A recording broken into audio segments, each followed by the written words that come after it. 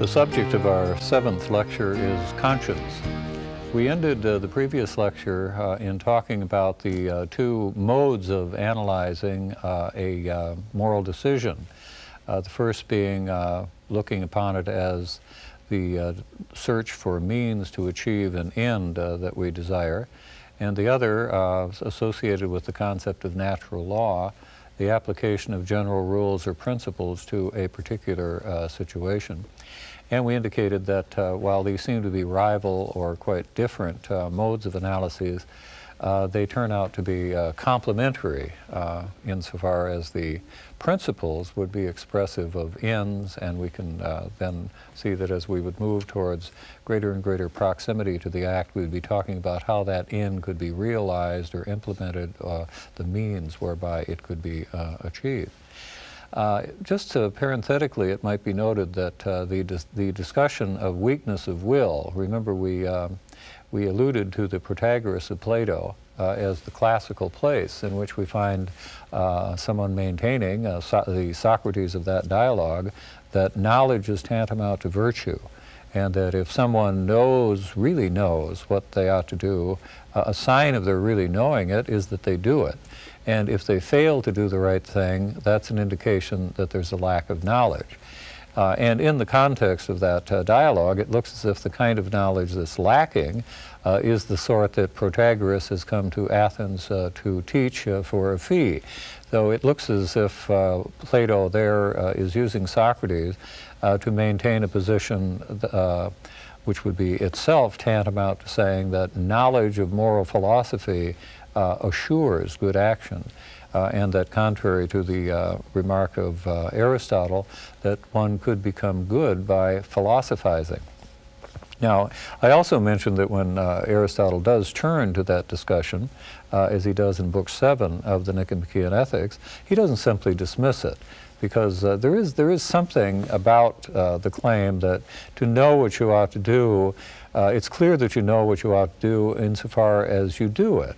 There's something about that is appealing, even though it's there are a lot of counterexamples in our own lives where we knew what we ought to do and alas did something quite different.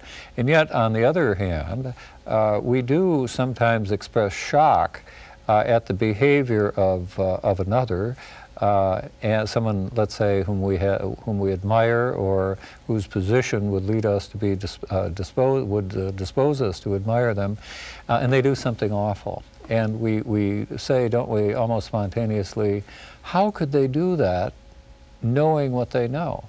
How could someone with that knowledge, with that awareness, possibly do what they have done or are accused of? So we seem to vacillate, don't we, between the rejection, almost immediate rejection of the claim that to know the right thing is to do the right thing, and on the other hand, we seem to invoke it ourselves on occasion.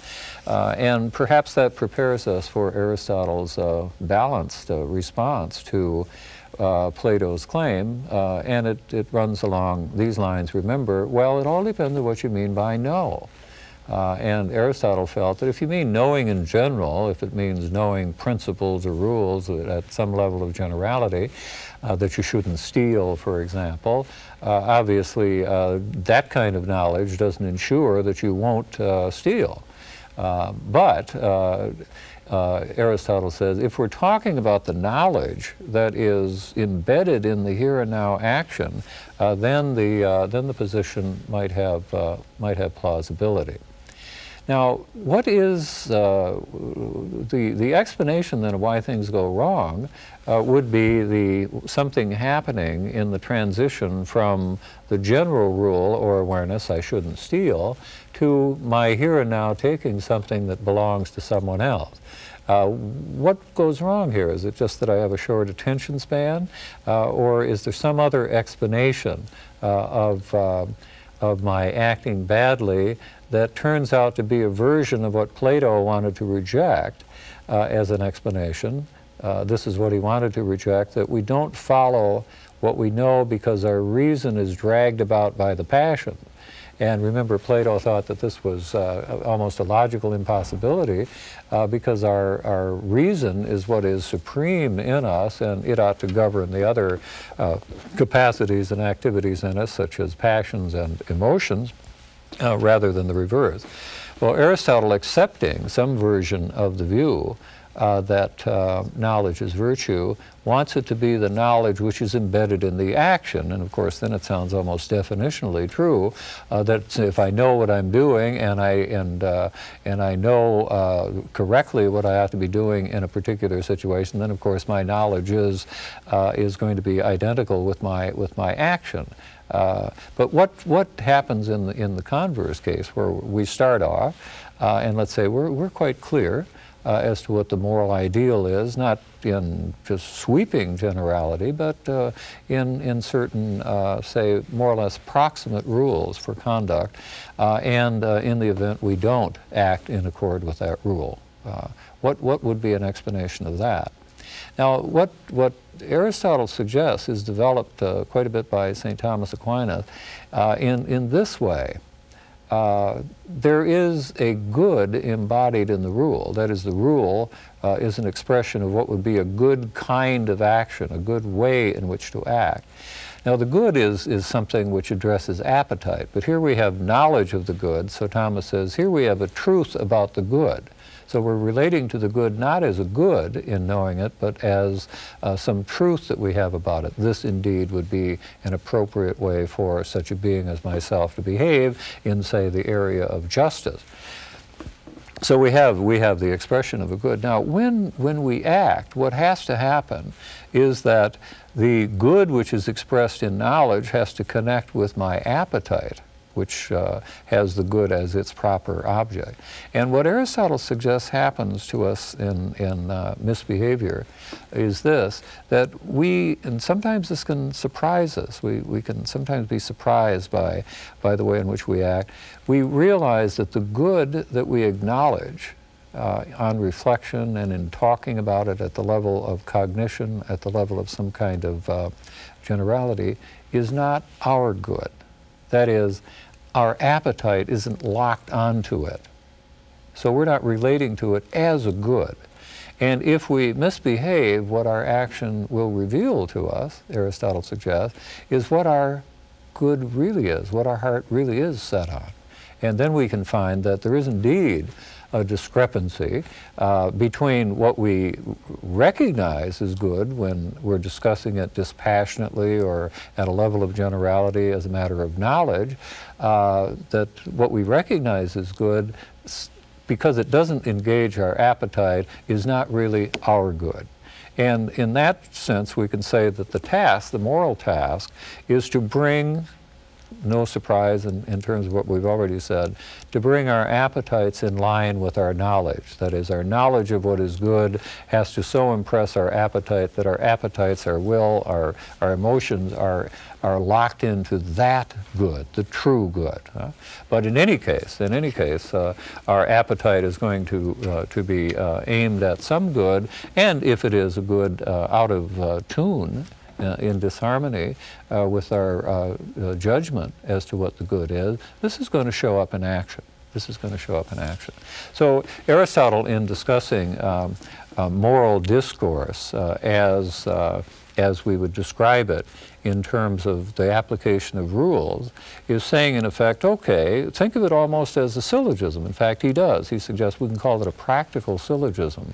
And the major premise would be a rule of action of some generality, and the minor premise would be the application of that action to these here and now circumstances. And it's here that things can go wrong if our appetite really isn't locked into the good expressed in the principle that we're trying to apply here, and things we freak out, so to speak, and in doing so we realize that what we really want is something quite opposite to the good expressed in the in the principle. Example, let's say that you become a kind of poet of temperance, and you can give all kinds of great arguments for moderation in the consumption of alcoholic beverages and so forth, and you become famous, you lecture around the country on it and so forth, and you regularly get bombed. Huh? So there's a discrepancy between what you recognize at some level as the good and where your true good lies, where your heart really is, and that lies somewhere in the direction of never turning down a drink or something like that. Huh?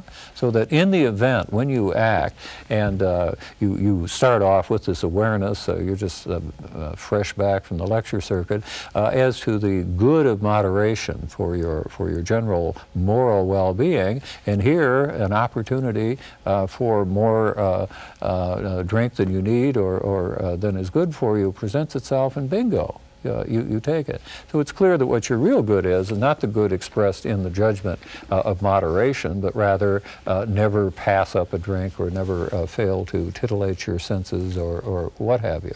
Sometimes this surprises us, as I say, and we find under pressure or in circumstances unusual to ourselves that we're revealed to ourselves in a way that we hitherto had not been, because we hadn't been tempted, let's say, in a particular way, and we realize that the goods that we're able to recognize and even argue on behalf of on the level of universality have not been appropriated to us. They haven't become our good. And that, again, we could say that is the moral task, to make our appetites, our existential orientation one with what we can recognize with reason as what is good, what is fulfilling of it. Now, when we turn to the subject of conscience, which we will be developing as we continue in this lecture, what we're going to be talking about here is a way of applying rules to individual cases. A conscientious judgment about what I ought to do is, in effect, taking into account the various knowledge that I have as to what one ought to do in such and such circumstances, or when confronted with a certain difficulty, and then I'm applying that rule to these circumstances here and now. So I'm making a conscientious judgment as to the relevance and applicability of a moral principle to my circumstances here and now. That's the setting for the discussion of conscience, and we'll return to that after a moment. The judgment of conscience, as we were mentioning, is the application to the here and now circumstances in which we find ourselves of a general moral rule. Cardinal Newman had a great deal to say about conscience. It played a great role in his thinking and pondering. He thought that, in fact, he fashioned a kind of proof for the existence of God based on the reality of conscience, feeling that voice, and he was quite content to use that metaphor of a voice of conscience within us, that whereby we discern between what is good or bad. We're conscious, Newman thought, in this judgment of conscience, of a voice other than our own. That is, that we're not just making up these rules, we're applying them.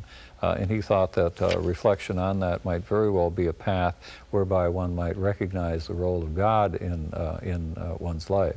He had other things to say about conscience, famous letter to the Duke of Norfolk raising questions about the kind of fealty that a Catholic would owe to the Holy Father, and a famous remark in that if he had to propose a toast, Newman said it would be to my conscience first, and then to the Pope. A much quoted and cited remark, not always, I don't think, to the point that Newman was making, but nonetheless a famous one.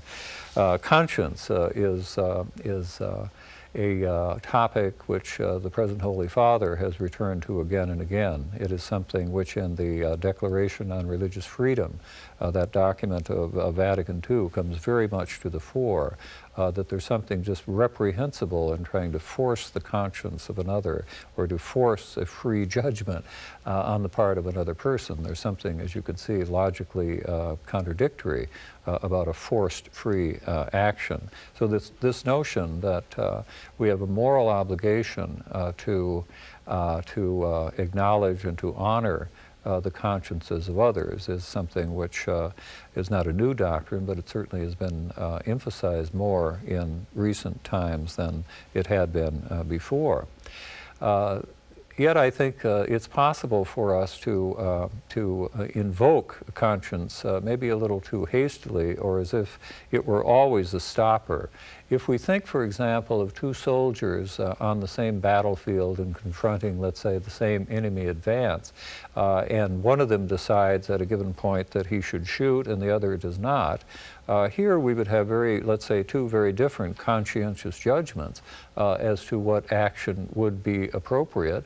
And each of them would simply be following his own conscience, and it's rather difficult or rather impossible for anyone else really to pry into those psyches, those consciousnesses, and to appraise what's going on. But we would honor, well, yes, knowing what you know and applying it as you did in those circumstances, even very similar circumstances, you could have a different action, a different judgment. So there is a sense in which we do tend to acknowledge that an appeal to one's conscience, that ultimate judgment as to what one ought to do, is a stopper. And we simply acknowledge, well, yeah, you've got to follow that judgment. But we should, I think, notice this, and it's something that dawned on me somewhat belatedly, because Thomas, when he talks about conscience, Thomas Aquinas, will emphasize its being this proximate judgment, the last and most proximate judgment for action, very particular application of our moral knowledge, and that can obscure the fact that he, like we, uses conscience in a quite different way as well. That is, when we talk about a malformed or erroneous conscience, we're not talking about a here and now application. We're talking about, no doubt, the set of moral rules and principles, the moral knowledge that we have at some level of generality. And very often, I think, people invoke conscience in this sense, as if it were a stopper. For example, it's not unusual to be told by someone that, well, their conscience tells them that, let's say, contraception, for example, is morally okay. And oftentimes that's introduced, well, that's the end of the discussion. I mean, if their conscience tells them that, and your conscience tells you something different, well, you're just going to have to live with the different. That won't do, because if one is saying that his conscience tells him that contraception is okay, that's a general statement. And as a general statement, it's one that's discussable, and one wants to know, in virtue of what do you come to the conclusion that that's an okay, that's a permissible, illicit mode of action for human beings? Then one owes oneself, at least, an answer to that kind of question. It can't simply be like having freckles or something and say, my conscience tells me that, let's say, wiping out the innocent in large numbers is okay to do. And if yours tells you something else, well, there you are. But we wouldn't accept that. So let's distinguish between conscience in terms of general rules and kind of theoretical notion that we have about a kind of action on the one hand, and the here and now application of that knowledge as the proximate rule for action, the judgment of conscience. This is an important distinction to make, I think, because one thing we would want to insist upon with Thomas Aquinas and the whole tradition on this matter is that our conscience binds us. We're bound to follow our conscience. And to some degree, this is true of conscience in both senses. Obviously, our last and most proximate judgment in these circumstances of what we ought to do, that is, what is the good thing to do in these circumstances, that's what we ought to do. That's what we ought to do. Not to do that would be, in effect, not to do the right thing or to do the wrong thing. So it's pretty easy to argue that one is bound to follow his conscience in terms of the proximate rule of action. And so too with respect to the present state of one's moral knowledge. If for whatever reason one has, on reflection, let's say, or whatever means one has arrived at this, one thinks that contraception is okay, to continue with that example, well then to act on that knowledge is what's called for. And to act contrary to it would be to indicate, and to think you were doing the right thing, would be to indicate that you didn't really hold what you claim to have held in the first place. So in either case, but certainly in the case of the conscientious judgment, it is a feature of traditional discussions of these matters that we are bound to follow our conscience, that we're bound to follow, we're obliged to follow our conscience. Now this of course, gives rise to a bit of a paradox, and it may remind you of our earlier discussions of emotivism. Emotivism, you remember, was the view that a moral judgment is simply an expression of one's subjectivity, of one's feelings, of one's emotion. And consequently, we drew this consequence from it. If that were the case, if moral judgments were simply the expression of my feelings, then it would appear that moral disagreement and moral agreement are impossible, that they're equally impossible. For this reason, that a moral judgment, we suggested, then would sound a good deal like a report of having a pain, and someone saying that they don't have the pain that you're talking about. I have, my example was lower back pain, a little autobiography there, and I say I feel lower back pain, and you say I don't. Those are perfectly compatible. We're not disagreeing. Huh? And if you say, I do too, you're not agreeing with me. I mean, your report on your lower back pain is not identical with my report on my lower back pain.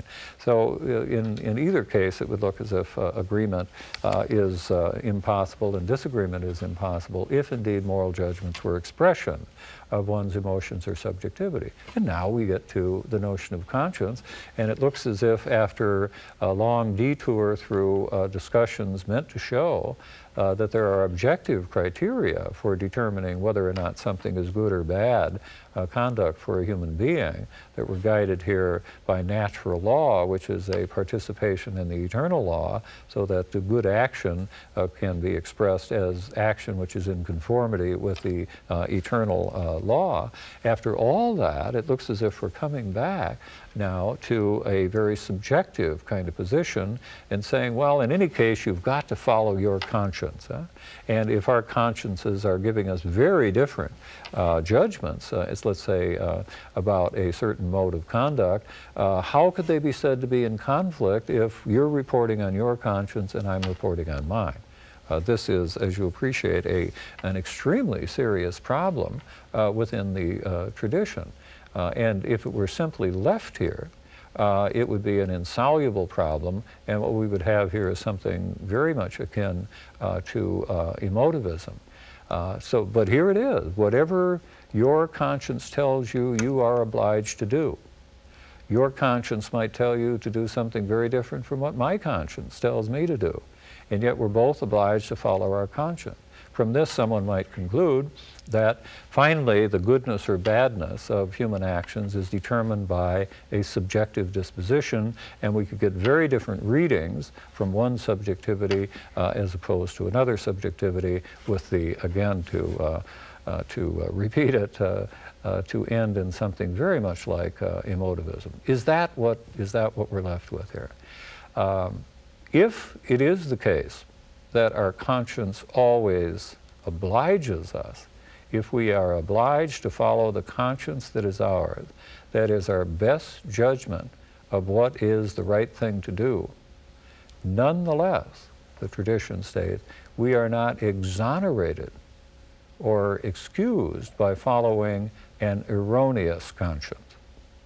So you can see included in this is the notion that the conscience that we have formed, that is, objectively speaking, not all consciences are equal. That is, we can be mistaken in our judgment as to what is good and what is bad to do. While we have those judgments, we're stuck with them, and we have to follow them. But the question can arise as to how we formed that conscience. And when one is calling it an erroneous conscience, or speaking of an erroneous conscience, clearly what is implied is that you can have a malformed conscience. You can judge that something is good that isn't good for human beings to do, or you might think that something that's perfectly all right to do is wrong to do. And as long as you think that, then you would have to follow that knowledge. If you thought playing cards, let's say, was just dreadfully sinful, then you would be obliged to follow that, even though it's a dubious moral rule. So it works both ways. You might wrongly think that something that is morally bad is okay to do, and you might think that something that's morally okay is morally bad to do. In either case, you have an erroneous conscience, but while you have it, you have to follow it. You're obliged to follow it. If it is an erroneous conscience that has been formed, then the question has to arise as to how you formed that conscience. And when we look into that, it might very well turn out that while you have to follow it, you're doing wrong in following it. And there's a real paradox, which we'll return to in a moment.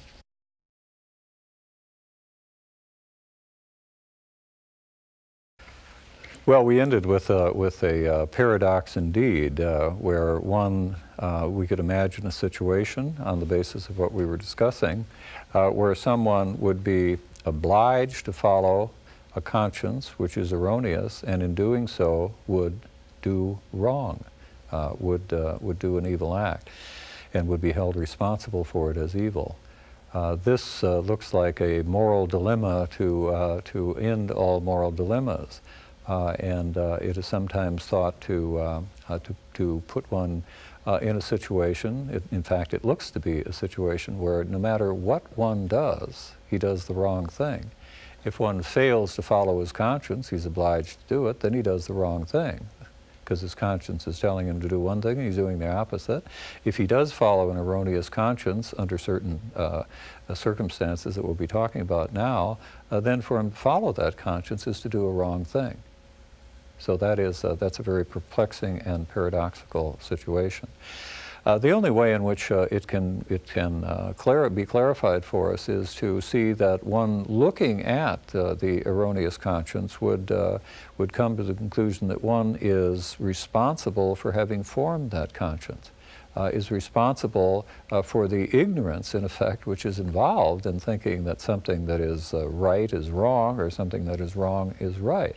At a certain age or with certain opportunities, one is obliged to know just what is the case. One is obligated to form a correct conscience. Just as we say in the law that everyone has an obligation to know the law, so too here we could put it in perhaps stern terms, that everyone is obliged to know the moral law, and that is to form a conscience. This is conscience, obviously, in the sense of general knowledge as to types of acts or kinds of acts which are good or bad. So the dilemma is not quite as stark as it seemed.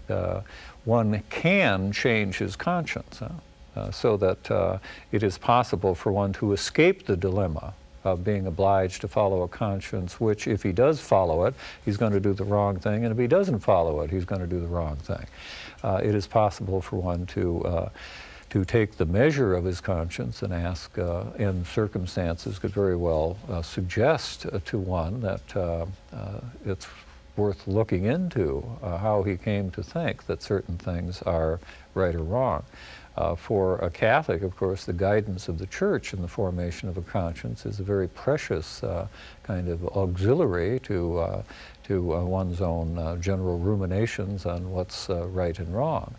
So that here, if a Catholic, of course, found himself maintaining something as okay, which is very clearly stated to be not okay by the magisterium of the Church, that should give him very serious pause. And he's in a kind of meta dilemma there. It would be rather extraordinary if the instrument for the continuation of the gospel in the world and for the correct interpretation of the good news should be saying one thing, and I should be saying something quite different. That ought to, as I say, give me pause and to make me wonder, well, how is it that I thought that, for example, contraception was all right? This is an example that leaps to one's mind because there's been such a rash of people who tend to want to think that they will just have a view on this matter that's not the official church position, and somehow that's okay because they're following their own conscience. Huh? Well, the question would be, well, what do you mean by your conscience, your best judgment as to what is right or wrong? Isn't it rather extraordinary that in a matter like this you're coming up with a judgment which is at variance with the body which, as I say, has as its office the preservation and dissemination of sound doctrine for Christians? So in the formation of a conscience, certainly a Catholic has a tremendous advantage in getting right guidance as to what is right and what is wrong. Just as Christians generally, believers in the book will turn to the Bible for guidance as to what a person ought to do. And very often, of course, what we're being told about are not just things that apply to people who are religious believers, but things that apply to anyone whatsoever, to any human being. The most obvious example of that would be the Decalogue. God delivers the law to Moses on Mount Sinai, and he brings it down. He brings it down twice, engraved on tables, reminding the chosen people that they shouldn't steal, they shouldn't lie, they shouldn't take one another's wives, spouses, and they shouldn't murder. We wouldn't think of this as moral news as a rule, and yet the chosen people, like ourselves, can, by dint of actions of a certain kind, we can blind ourselves to the most obvious natural moral truths. It's not just Jews, the chosen people, who shouldn't kill. It's not just the chosen people who shouldn't lie. Anyone is bound by the commandments, by what was revealed or was given to Moses on Mount Sinai. This was not special news, this was ordinary news, we might say general information about how human beings ought to act. And yet it is possible for us to wander away even from the most obvious moral truth, and here we see the tremendous value of revelation. The revelation, the Bible, doesn't just tell us about things that we wouldn't have known otherwise, supernatural truths, although that is its main function, but it also tells us, reinforces the truths that we should know independently of revelation. So that it is a kind of fact, I think, of modern life, that we see that the natural morality, things that are binding on anyone, believer or not, seem to have as their primary custodian and champion the Catholic Church. This Pope and previous popes have often noted that the Church is the custodian of the natural law as well as the new law, the supernatural law, in the sense of giving a sanction for it, not in the sense that it's binding on Catholics and on no one else, but simply in the mode of the tablets of the law that Moses brought down from Mount Sinai, a reminder and a powerful underpinning of natural knowledge of what we ought to do.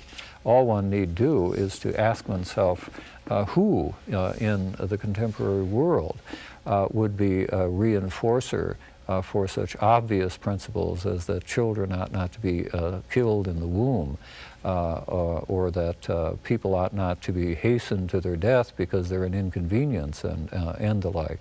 We find in the culture around us a terrible loss of the most obvious moral principles, and if the Church weren't reminding us of those, as I say, who would be? So it would be very wrong here, insofar as we distinguish between the natural and the supernatural, to think that everything would be kind of hunky-dory in the natural order and that the supernatural order just adds things onto that well-operating area, and it's just sort of a simple plus. What de facto is the case is that it's the supernatural order that restores and reinforces the natural, so much so that we can imagine that without grace, as Thomas says in another of his works, the human race would be living in the worst kind of darkness and bestiality and so forth. And we get intimations of that, certainly, in our own times, and I don't just mean in other people or in the society around us. We get some sense of what we and what the world is like without the powerful reinforcing of the natural by the supernatural. Evelyn Waugh, the writer, had his personal flaws and faults, and was rather impatient and brusque with people, and this alarmed, or this angered, let's say, a friend of his, a woman, and she said, "How in the world can you act the way you do and call yourself a Catholic?" And Waugh said, "Can you imagine what I would be like if I weren't one?" Huh? So that it's an imperfect, let's say, reinforcement, religious belief of the natural. But if we imagine it taken away entirely, we can imagine a very grim scene, and the imagination is aided, as I say, by the intimations we can get looking around us at the extraordinary things which, just over the course of my lifetime, have passed from being universally recognized as horrible, and such that anyone who engaged in them would be ostracized from society, abortion, to being talked about as if it were some kind of a blow for liberty and freedom, and just a wonderful boon for people generally. That's an extraordinary alteration of moral consciousness, of, let's say, the collective conscience of a people. So in formulating our moral knowledge, in acquiring the inventory that we have of what we ought to do and what we ought not to do, of course we're influenced by our parents, by our upbringing, by our culture, and so forth. And this can be a mixed blessing, depending on how reliable those sources of moral knowledge are. But to have the church, to have the supernatural order, to have revelation there as a measure, and a calling back, even as I say, to those natural rules for human action, which by and large all of the precepts of the Decalogue are, is an inestimable advantage, and one for which we should be grateful. Another instance, I think, of what I was speaking of earlier in terms of the issue of Christian philosophy, the way in which the faith is a kind of ambience within which the natural as natural can flourish, and without this ambience it seems to wither away and to get lost. So too philosophy in the ambience of the faith should flourish as philosophy. But of course, if it does, the arguments ought to be such that they are convincing to one who does not share the presuppositions of that ambience, namely the faith. And the point of natural law is, and of conscience as Newman speaks of it, is that everyone has the wherewithal to discern good and evil. So even if we should have been badly brought up, even apart from the availability of revelation, in principle, we have the capacity to distinguish good from evil. Thomas always quotes Psalm 4 in this regard, in the Latin, of course, where the psalmist is asking, who will show us what is good? And the answer, as Thomas says, comes forth, signatum est super nos lumen vultus tui Domine. The light of thy countenance is sealed upon us, O Lord. It's as if, again, we have a participation in us of eternal law, which gives us rules for conduct and this capacity for discerning good from evil. In talking about conscience, I'm reminded of the prologue to the first part of the second part of the Summa, in which Thomas gives an account of what is meant by saying that man is made in the image of God. I translated it in this book, Ethica Mystica, so let me just read it to you in this impeccable translation. Because, as Damascene writes, man is said to be made in the image of God, insofar as image connotes intellectual, free of will, and master of oneself. Having spoken of the exemplar, namely of God, he's locating this part of the Summa, having spoken of the exemplar, namely of God, and of those things which proceed from him according to his divine power and will, that's part one of the Summa, there remains for us to consider his image, that is man, insofar as he is the source of his own deeds, as having free will and mastery of what he does. First, Thomas goes on, we must consider the ultimate end of human life, and then those things through which man can either attain this end or deviate from it. From the end are derived reasons for things ordered to it. Since the ultimate end of human life is said to be happiness, we must first consider happiness. You can see how I've been following that pattern in what I've been saying. But it's a kind of summary statement. What human dignity principally resides in is this capacity we have to direct our own lives, to act responsibly, to see the good and to do it. We acknowledge this capacity in others, even when, as we can see, they're doing the wrong thing. You can't force someone's conscience. We can, of course, and we do in civil society. If someone thinks it's okay to take an automatic weapon and go down to the mall and just sort of practice as people are going by, we tend to restrain them and take away the weapon and maybe take away their freedom at the same time. So it's not as if we say, well, he's got the dignity of a human being and he can follow his own conscience and so forth. There are limits to this, but fundamentally it is the way in which we acknowledge the dignity of other persons by seeing in them an agent who has dominion over his own acts, who is responsible. Of course, we might say that's why we can honor someone who does the sort of deed that I've just mentioned by giving them, showing them the courtesy of assuming that he did it deliberately. And that he is responsible, answerable for it, and holding him accountable is a way of observing his dignity as one who has dominion over his own actions. Now, one puzzle that can arise with respect to conscience in the sense of the immediate rule of action, the conscientious judgment of what I ought to do here and now, as opposed to the generalized knowledge I might have of what one ought to do in circumstances of a sort, is this. You remember that when I was talking about moral discourse as the application of general rules to the here and now situation as a prelude to talking about conscience, I wanted to recall to you the discussion of the Protagoras of Plato of weakness of will. How is it that in making this application we are deviated from it and we go off and do something very that doesn't fall under the rule, let's say, from which we began. And I suggested that this reveals to us where our heart really lies, that our good is not the good that is expressed in the principle, that we are related to the good as a truth, but not as good, to the good as good, because to relate to the good as good is to be pursuing it, to be existentially connatural with it, as Thomas Aquinas puts it. And then I went on and talked about conscience. Now, you can see the difficulty.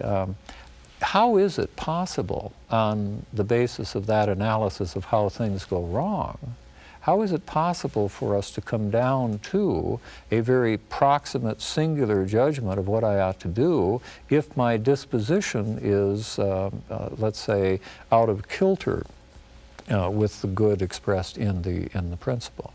And Thomas takes up this discussion in terms of a contrast between what he calls the judgment of conscience on the one hand and the judgment of free will on the other.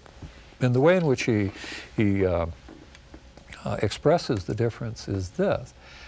The judgment of conscience, even this very particular singular judgment here and now where I'm about to act and I'm aware I shouldn't do this, So it's not just a generalized sort of thing, one ought not to do this sort of thing, but here I am saying, I shouldn't do this. Huh? What's a nice person like me doing in a situation like that? So it's very proximate. Huh? And yet it looks as if this is the very sort of thing that I'm being told by the previous analysis I'm not going to be able to bring off if my appetite is out of kilter with the good, again, expressed in the general principle. The way Thomas distinguishes what he calls the judgment of freedom, which is affected by my appetitive disposition, and the judgment of conscience, is by saying the judgment of conscience is one of pura cognitio.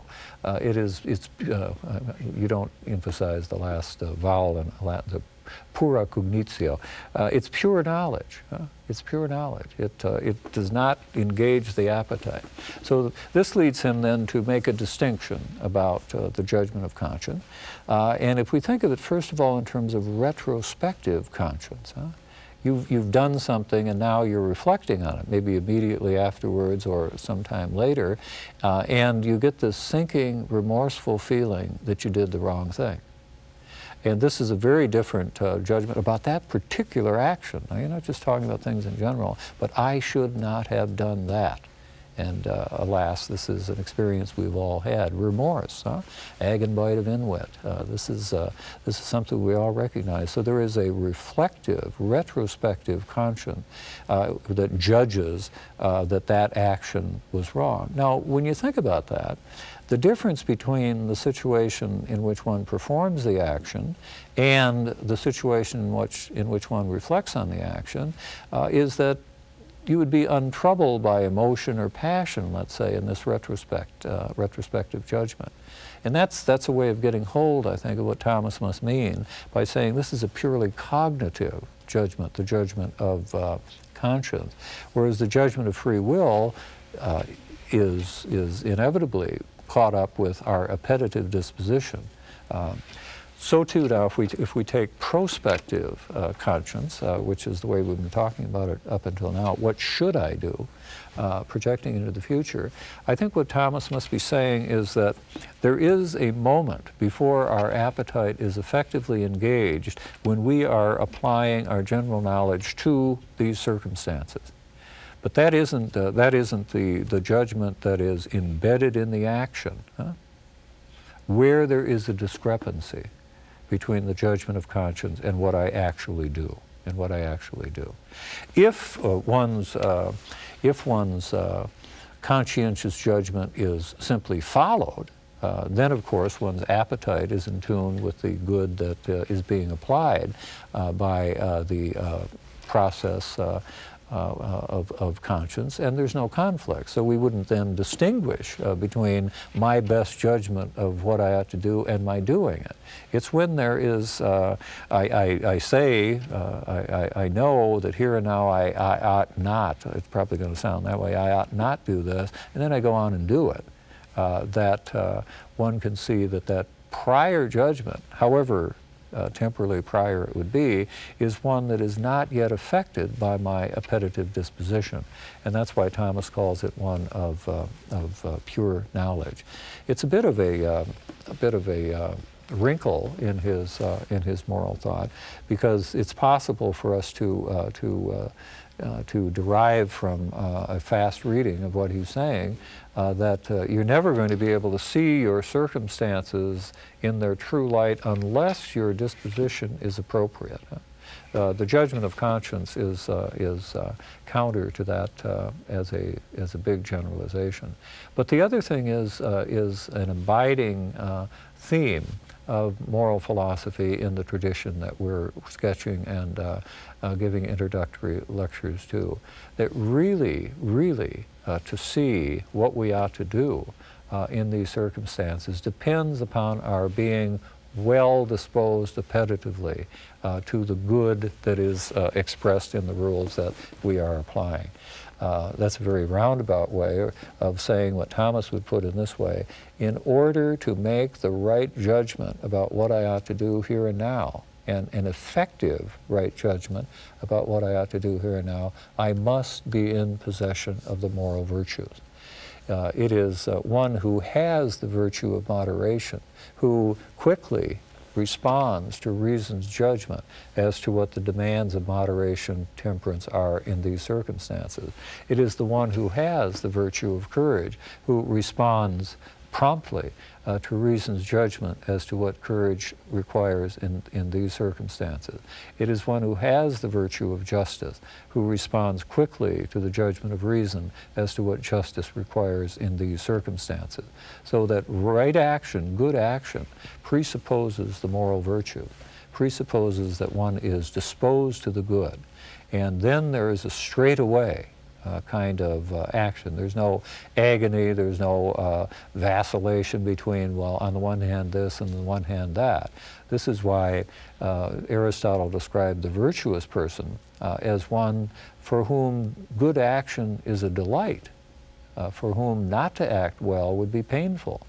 Just as for the vicious person, vicious action becomes pleasurable, and the notion of acting well is reprehensible.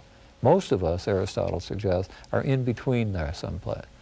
If we recognize what the good is, alas, we may not do it. He calls this the incontinent man, perhaps an unfortunate term. In the case where somebody knows the right thing and manages to do it, but not without a great deal of conflict. That sounds like most of us, I suppose, most of the time. That's what Aristotle means by the continent man. One who manages to do the right thing, but his whole being is not yet identified with the good that is exemplified in those principles. When one is in possession of the moral virtues, when the goods recognized by reason are my good, then you have what Thomas Aquinas called a connaturality with the end.